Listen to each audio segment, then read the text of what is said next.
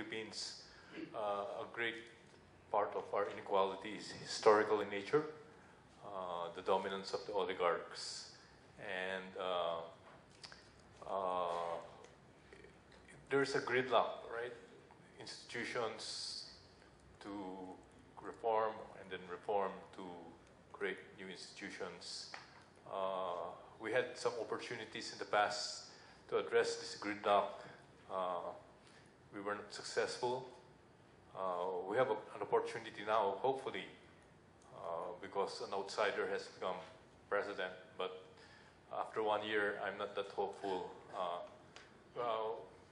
We'll see. Perhaps with this trend towards more innovation, technology, and try to give more access to this technology to as many people as possible.